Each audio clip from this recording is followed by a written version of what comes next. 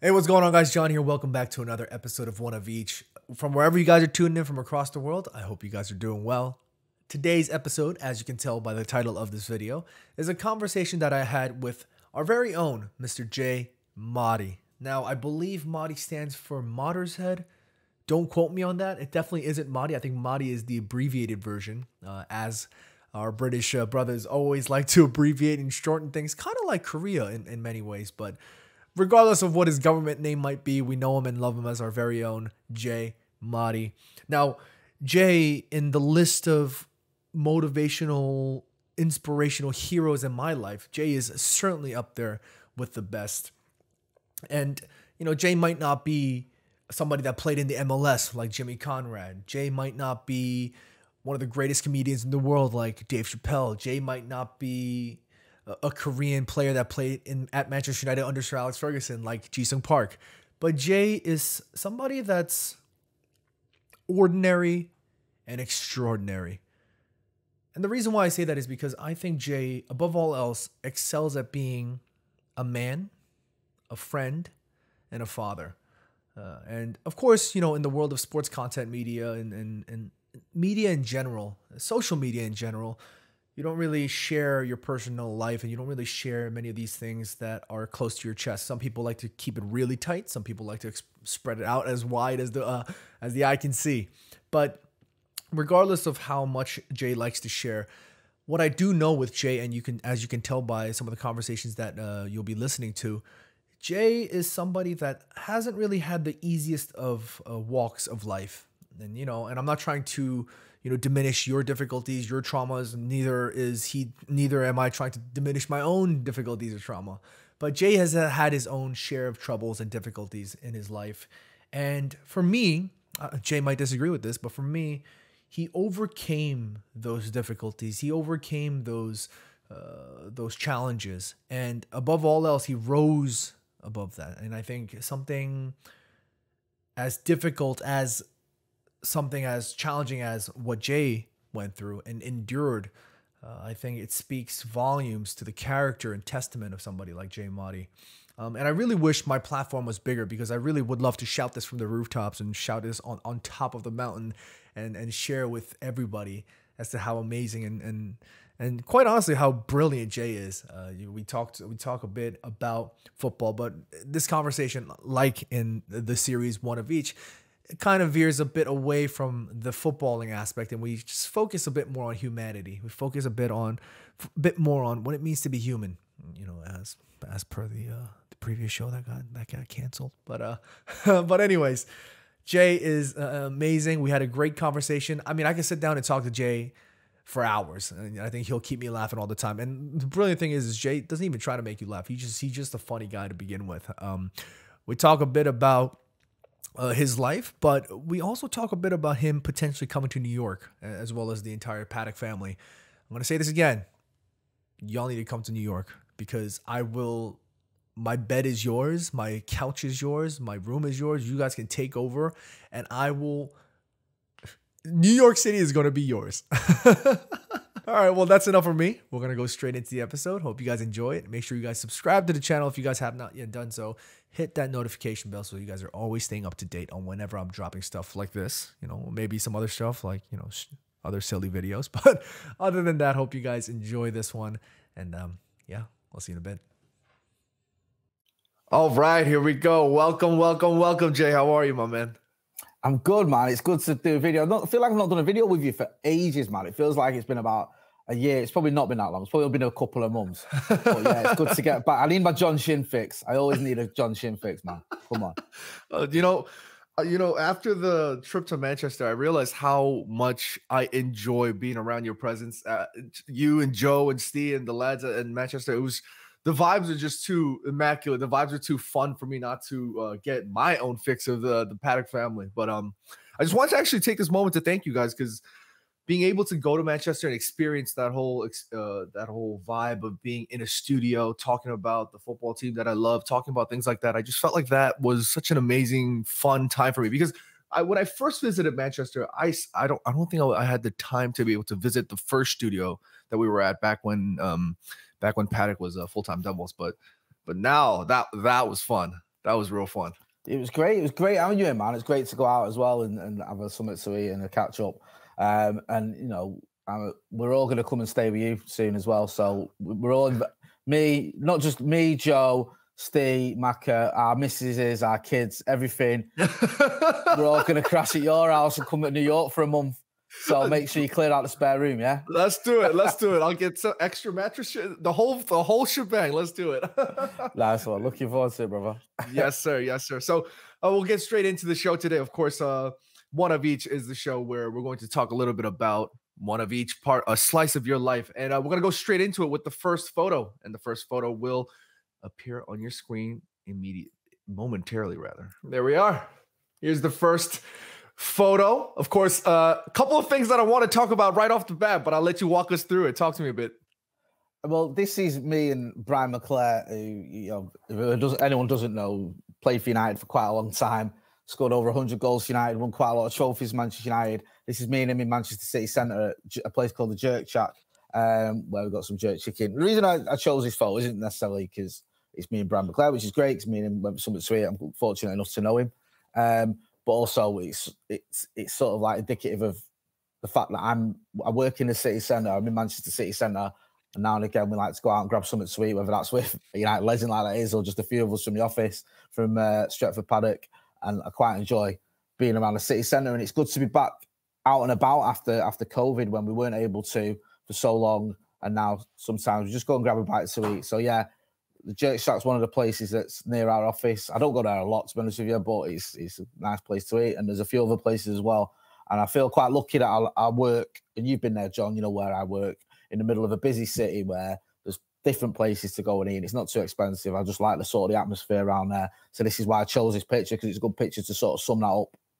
Yeah, for sure. I mean, there's sometimes, you know, you guys, even on the live shows at Paddock, sometimes you guys talk about players. I have no idea who they are. You know, I'm not trying to raise the point that they're older than me or whatnot, but well, we are a lot older than you. I think sometimes I forget that, because you've been at Devils from the day one, like from the start. I forget that you are like quite a lot younger than us, because it always feels like you're similar age, because you've been around doing the YouTube stuff as long as we have. But there's a couple of years between us, isn't there, bro? Jack, I kind of want to take a moment to talk a little bit about your journalism career. I know you've been in this field for a very, very long time. I won't ask how long you've been here, but if you can kind of give us a bit of a rundown as to, you know, your decision-making process, why you got into journalism, why you got into the field of wanting to discuss a lot about Manchester United. I just feel like you could be the go-to Manchester United correspondent on any space, just because you've been around doing the thing for so long. And that's not to say that you've been around from an age perspective. Well, it's more so about your skill set and just your expertise. Every time I hear you talk about Manchester United, and I'm sure fans can agree, you know, you've just been in the space for so long. So just talk to us a little bit about that. Well, it's quite a sort of, I'd say, a different journey than most journalists. I didn't do the whole college thing straight away. I tried to, and I left school and failed, smoking things I shouldn't have been smoking, and not dedicating myself to the academia like you meant to. So I ended up, long story short, I ended up working in a warehouse, and I was in a warehouse in like my early 20s, working with people that had been there for 30, 40 years who hated it.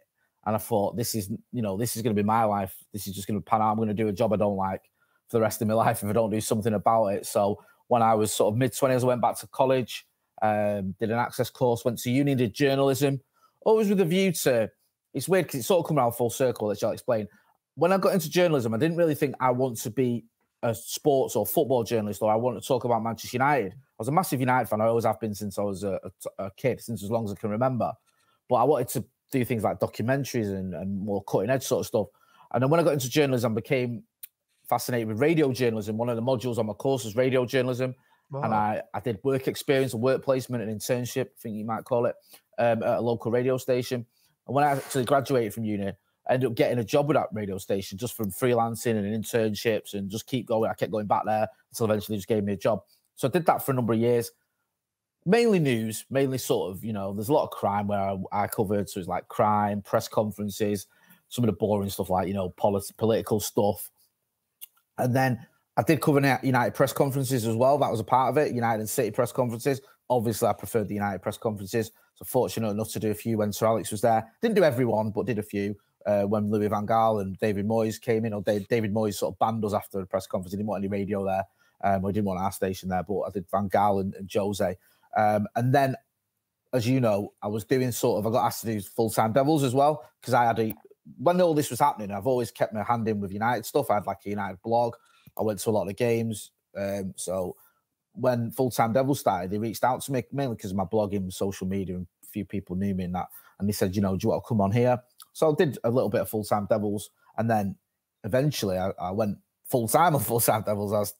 Became like a content producer. Right. And then, as you probably know, a couple of years ago, a few of us, myself, Stephen Howson, Adam McCall, and Joel Smith, got together, bought the channel because we didn't own it. We just worked on it. We bought it, so now we own it. Changed it to Stretford Paddock.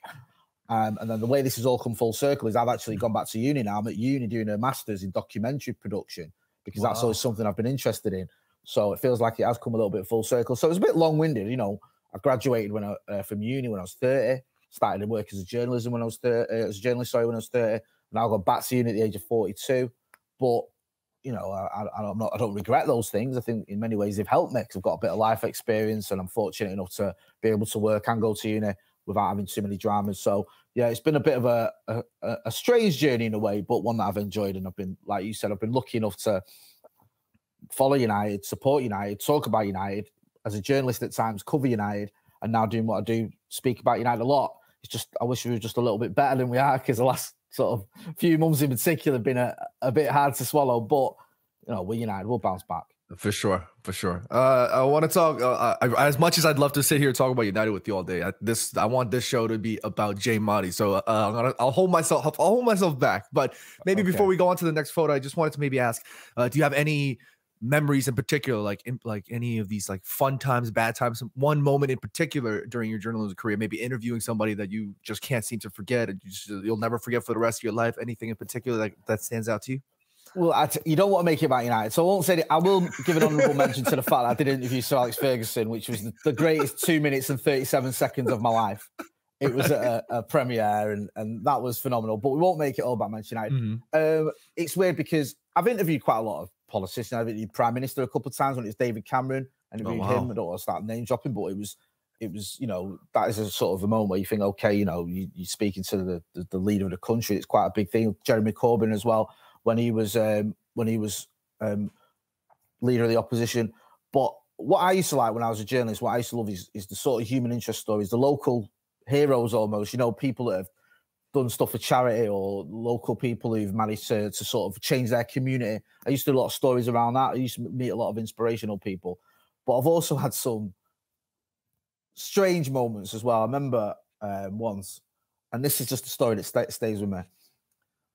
There's a group in England, in the UK, called the EDL, the English Defence League, and they're just basically Nazis, just right-wing morons who, you know, I don't even know if they still exist. I think they might do, but there's not many of them, and they just want putting on the scrap heap of human history where they belong. And when I was first starting out as a reporter, I got asked to cover an EDL rally. Now, these are just right-wing, Islamophobic, racist muppets, and you can keep that, and you don't get sued for saying that, trust me. That is a fact, right? Don't worry about any legal ramifications of what I've just said. You can say that one on, because that's what they are. And but because I was quite, you know, I was new to reporting, and also I had that sort of I'm not being intimidated attitude. So they sent me on this rally in a place called Rochdale in Greater Manchester, where it's the biggest EDL rally ever.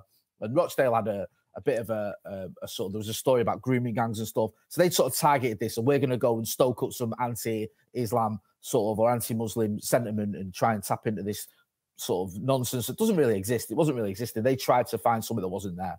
So they went there, and I got asked to cover it.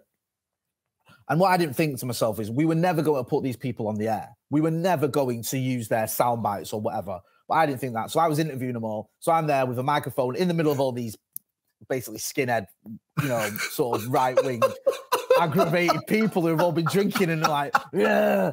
And I'm in the middle, like, tell me, like, being like proper provocative as well. Everyone thinks you're racist, are you? You know, that sort of stuff. Tell me, prove you're not.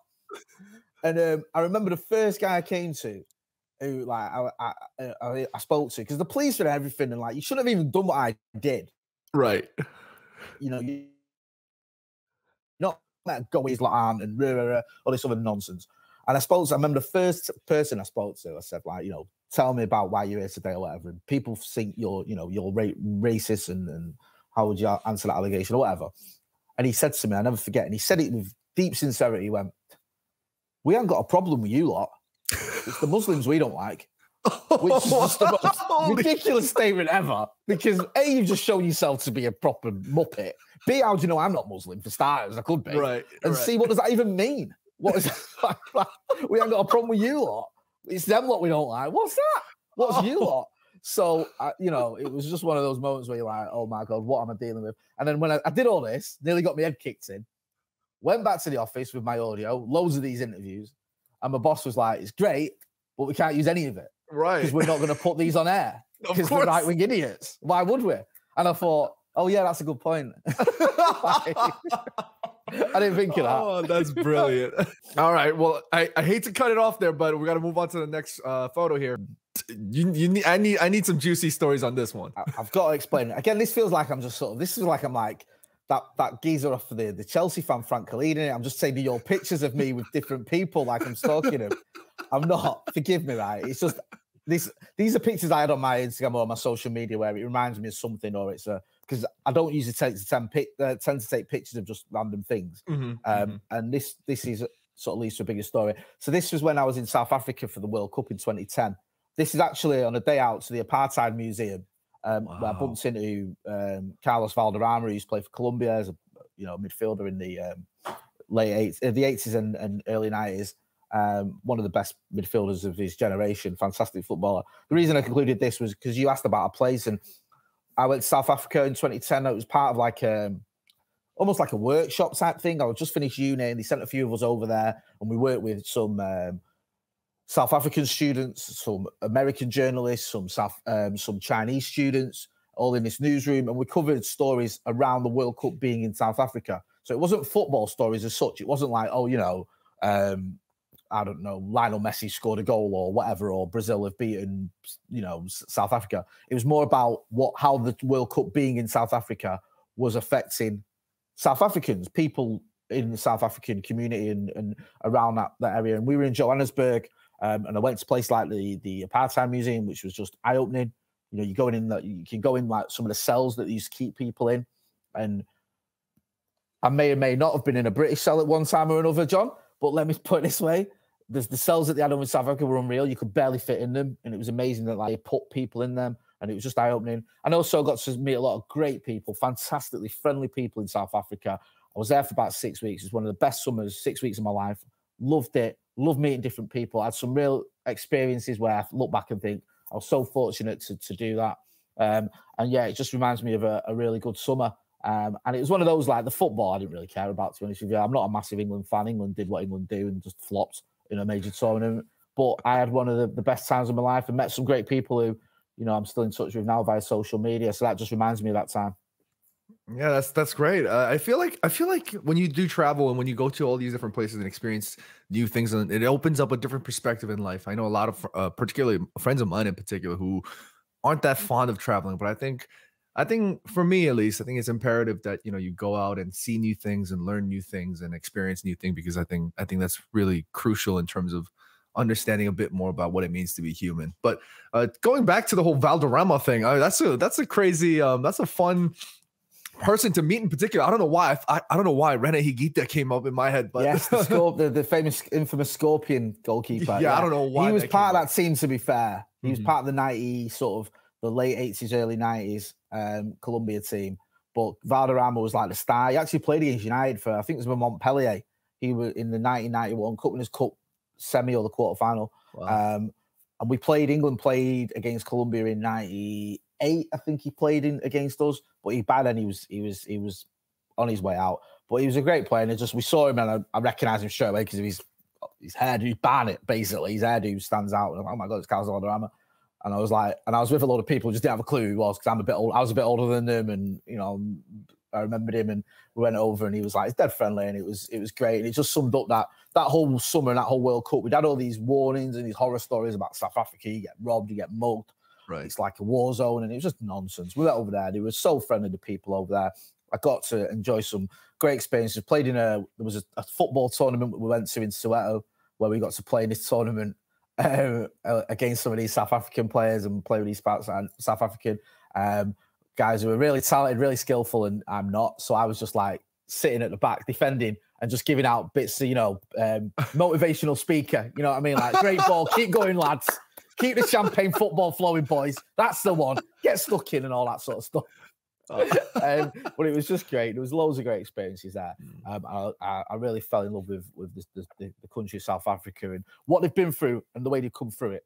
I don't think you can find a country anywhere on earth, and includes America in this, and no disrespect to you, John, but you'll know better than I do what America's been through in terms of having that divisiveness, having that sort of racial disparity and coming through it. And I'm not saying it's perfect. There's still issues there now, and I think there's issues flared up recently, but to be able to reconciliation is literally the word to use, and come through it and have a country that has come together in the face of all that after that, and is able to acknowledge that history, not deny it and pretend it didn't happen, but go, this happened. It wasn't, it was obviously awful. It happened, and this is how we've moved on from it, if that's the right word. And it was just fascinating. There are still issues there, I'm not going to lie. There was issues that I saw. I got my eyes opened a little bit where I saw the way certain sets of people looked at other sets of people, which, was one of the first times, well, not the first time, but one of the biggest times where I'd seen, mixed race people looking down at darker people, because that's sort of the way the get up that went on there. I was a little bit like, wow. But on the whole, it's a wonderful country and some fantastic people in there, and they welcomed us with open arms, and it was just great. And we met working on a newsroom doing all these stories. And by the first week we were there at first in the office straight away, dead diligent. And by the second week we were turning up 3 hours late, hungover. And by the third week we weren't even turning up. It just became a big holiday. So I apologise to that South African newsroom, but yeah, my work ethic wasn't what it should have been. That's a fantastic story. Before we move on, maybe one last question for you. Is there any place in particular right now that you'd like to visit? I'm not just saying this because of you, but I've always wanted to go to New York. There's two places I want to go. There's Japan and New York. But New York, I think me and my missus have spoken about it. And if we can ever, palm the kids off with someone, then we'd like to come there, I think, for even just a long weekend, just the two of us maybe. Because I've been to America, I've been to the West Coast, and I've been to Vegas, but I've never been to New York, and I'd love to go. And also, this is a bit geeky, but I'd like to go to Washington. I'm a bit of a fan of American politics.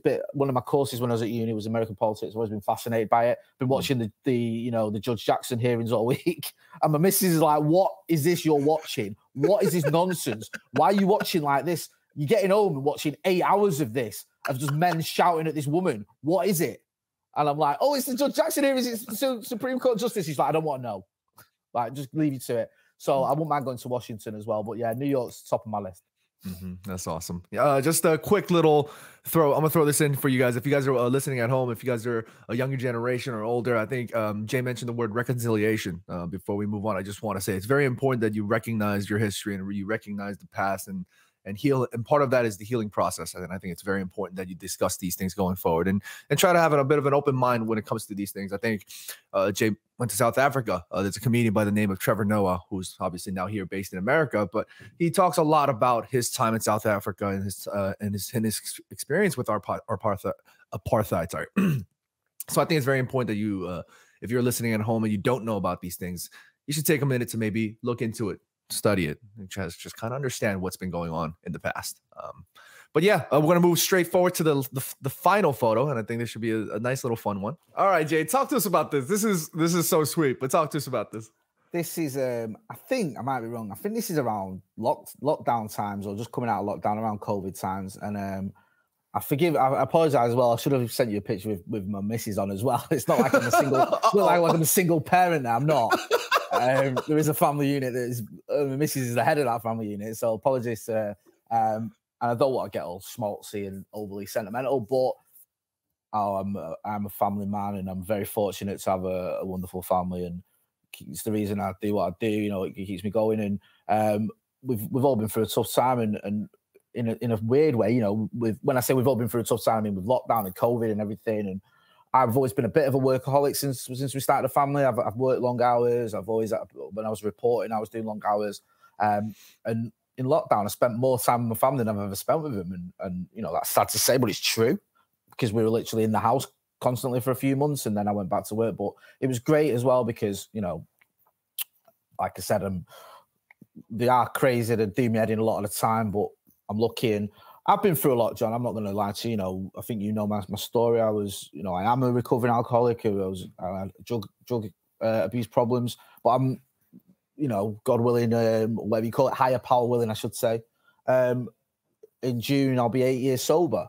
And a big part of that is my family. You know, like, everyone's different. Nothing can make you stop doing what you're doing. It's, you know, everyone has a different reason. And I tried lots of different ways and nothing really stuck. And it's through my family that I was able to sort of, you know, given a reason that made it stronger, a strong enough reason that made me stop doing what I was doing, focus my life, become the sort of person that I strive to be. And I feel very lucky. And, you know, our house is crazy. They never shut up. They never, ever stop talking. I'm amazed that they've got the mouths closed there because all three of them are constantly talking. Honestly, John, it's a nightmare. They just, as soon as they wake up, they're talking. As soon as they go to bed, they just talk till they go to sleep.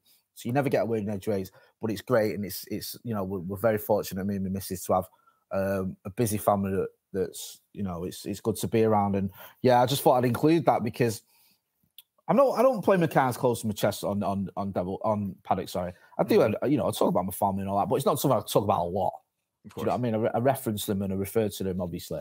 But coming on your channel and having a chat about 3 things, and that's a big part of my life. So you're going to talk about like food and travel. I thought, why not give those people that live in my house a little mention as well? Eh?